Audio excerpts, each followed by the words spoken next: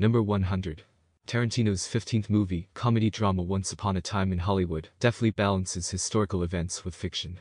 Set in 1969 Los Angeles, the film follows fading actor Rick Dalton and his stunt double, Cliff Booth, who are both experiencing a career slump in the changing face of Hollywood.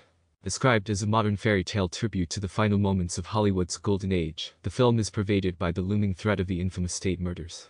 While this is the first Tarantino movie not to be associated with Harvey Weinstein, it was also Tarantino's first collaboration with Al Pacino, who was given a spectacularly tailored role as Rick Dalton's smooth-talking agent. Banned in China for its portrayal of Bruce Lee, the movie almost starred Tom Cruise as Cliff Booth.